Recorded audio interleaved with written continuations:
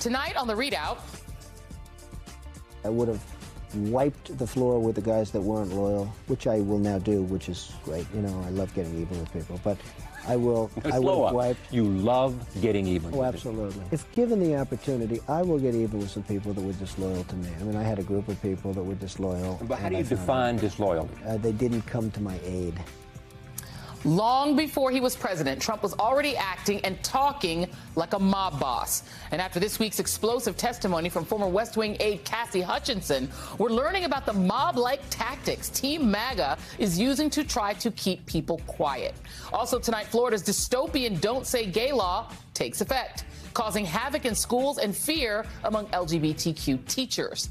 And later, my friend Nicole Wallace joins me to talk about a major television event she is leading this weekend to raise money for the victims of Putin's aggression in Ukraine. But we begin tonight with a journey back in time to an era when a Republican actually took on mob-style tactics. Like most Americans, you probably don't know a lot about Thomas E. Dewey, other than this infamous photo prematurely and incorrectly declaring the then governor of New York president over incumbent Harry Truman in 1948. Long before that, Dewey made his name as a special prosecutor, targeting the era's most notorious figures, like Irving Wexler, a.k.a. Waxy Gordon, a notorious bootlegger and a name that may sound familiar to Boardwalk Empire fans. Nucky Thompson, Johnny Torrio, Rothstein, Waxy Gordon. They have problems. They come to us. Exactly why we don't need them. Well, in 1933, Waxy Gordon's problem was that he was being prosecuted for tax evasion by Thomas Dewey. The New York Times reported that he was in custody when his trial opened because witnesses against the beer racketeer received threats. In fact, Dewey told the court most of the witnesses we call have been thoroughly intimidated. Now, Dewey won that case, presenting more than 100 witnesses to put Gordon away for paying just $10 in taxes in 1930, evading hundreds of thousands of dollars in income taxes. So why is Waxy Gordon's prosecution relevant today? Well, the House January 6th investigation is not a mob prosecution, but the way that it's playing out is revealing lots and lots of mob-style tactics, including allegations of possible witness tampering and intimidation. At the end of Cassidy Hutchinson's testimony last week, Vice Chair Liz Cheney gave two examples, including this one. This is a call received by one of our witnesses. Quote, "A person let me know you have your deposition tomorrow. He wants me to let you know he's thinking about you. He knows you're loyal and you're going to do the right thing when you go in for your deposition." Now, lots of journalists, including myself, wondered who the witness was who was being tampered with, since it was not stated at Tuesday's hearing. Well, NBC News has confirmed that that veiled warning was sent to Hutchinson. Two sources say that she was contacted by someone attempting to influence her testimony. And a source familiar with Hutchinson's deposition says the person referenced at the beginning of that message was former White House Chief of Staff Mark Meadows. Meadows, through a spokesman, has denied that he or anyone in his camp attempted to influence Hutchinson's testimony. But a reminder, he could always just answer the committee's subpoena and say that under oath. There's also the question of why we even received this public testimony from Cassidy Hutchinson. Former Trump White House official Alyssa Farah revealed on Thursday that she is the one who put Hutchinson in touch with Liz Cheney.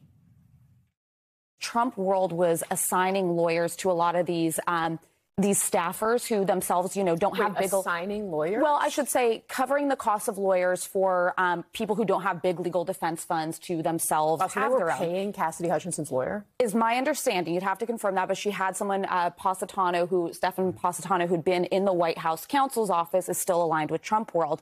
She did her interview. She complied with the committee, but she shared with me, there is more I want to share that was not asked in those settings. How do we do this? And in that process, she got a new attorney of her own. In fact, MSNBC has confirmed that according to financial disclosures, the Trump Save America Political Action Committee was making regular payments to the firm of the lawyer representing Hutchinson until she changed attorneys about a month before testifying. Her current lawyer, Jody Hunt, is, by the way, a longtime ally of former Trump Attorney General Jeff Sessions, who Trump chased out of the job for refusing to fire Robert Mueller. The new attorney served as Sessions' chief of staff. And joining me now is Joyce Vance, professor at the University of Alabama School of Law and a former U.S. attorney, along with Tim O'Brien, senior columnist for Bloomberg Opinion. Thank you both for being here. Joyce, I'm going to start with you. Explain where the line is between reaching out to a witness and saying, hey, you know, our client really loves you and is always following what you're doing, and I just want to let you know, Trump reads those transcripts. Where does that become witness intimidation and a crime? Well, like all things, it's a matter of degree, Joy. But the federal statute that makes it a crime to intimidate or tamper with a witness is very broad. It covers, for instance, an unsuccessful attempt to keep a witness from testifying. It covers any effort to have a witness not fully disclose or disclose false information or hold back some relevant details.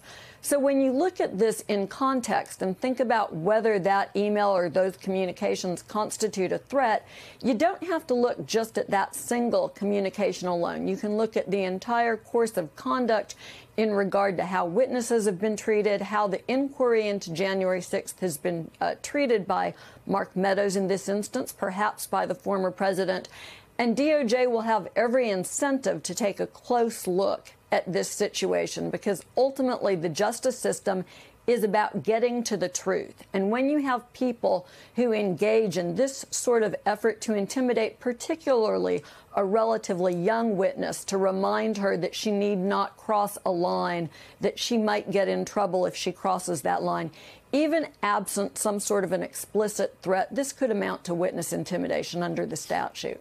And to stay with you just for a moment, Joyce, because her former employer or somebody associated with her former employer paying for her lawyers, that in and of itself is not a crime or not improper, right?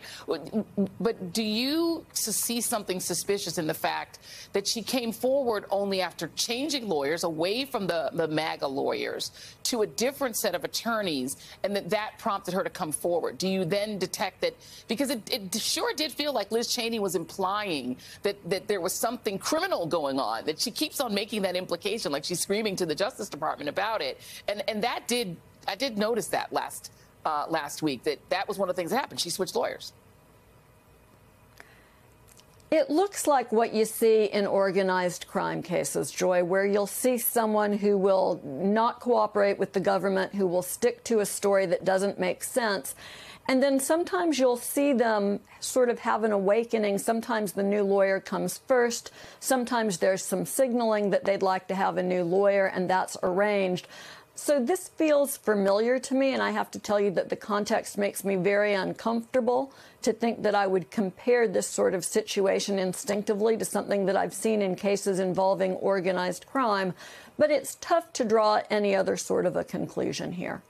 And it's hard. Well, it's easy to do it, Tim O'Brien, if you're familiar with Donald Trump, who has a long history of sort of, being around sort of mafioso-style people. Let me play Michael Cohen real quick. This is Michael Cohen describing the way that Trump behaves and the way he behaved, including toward him. He was Trump's lawyer at one time. I was looking at the text messages and the communications that Liz Cheney put up, and the words are all the same. You are loved. Right? You are in our corner. Remain in our corner. We will take care of you. What is he saying when he says he's on you, thinking about you, looking at you? Yeah, he's trying to be like a mob boss. He's throwing his arms around you and telling you you're protected. I'm the president of the United States of America. I'm the most powerful man on the planet. Either you stay on my side or you will suffer from my ire. And that's exactly what happened to me. And Tim, in this case, at least the reporting is indicating that it wouldn't necessarily be Trump, but it's Meadows sort of acting in the guise of Donald Trump, saying the boss, he reads transcripts, he knows what's going on, and it's allegedly Meadows who does deny it. And then there's also this sort of MAGA attack, sort of swarm attack on this 25-year-old young woman. It sure does feel mob-like. Well, in Donald Trump's case, Joy, it's not just metaphorical. Donald Trump's original business partners in Atlantic City were mobbed up. He intersected with the mob quite literally throughout his entire business career. He told me he openly admired mobsters like John Gotti. He talked to me on a number of occasions about how when Gotti came under pressure, he made sure everyone around him walked the line, and he didn't flinch in court, and he never cried. Trump spoke glowingly about that. And he has a long history of trying to intimidate anybody who doesn't allow him to get his own way. He went after various mayors of New York when he didn't get zoning he wanted. In Atlantic City, his lawyer there was the uncle of Don McGahn, his White House counsel, Patty McGahn, who was plugged in to the regulatory structure in Atlantic City and would pound away at that when Trump wanted his own way. And then remember when he began running for president, he went after Judge Curiel in the Trump University suit. Impugning his objectivity because he was, quote unquote, an immigrant, which he wasn't. But Trump went directly at him. During the impeachment process, when Marie Yovanovitch was testifying, Trump began tweeting directly at her during her testimony.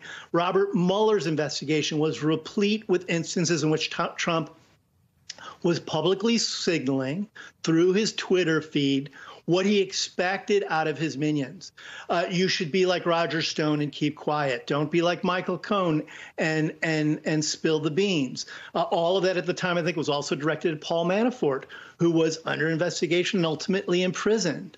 And then he rolls into this situation, which he's actually never faced before. He has gotten away with trying to strong-arm people and corrupt legal and regulatory processes his whole life.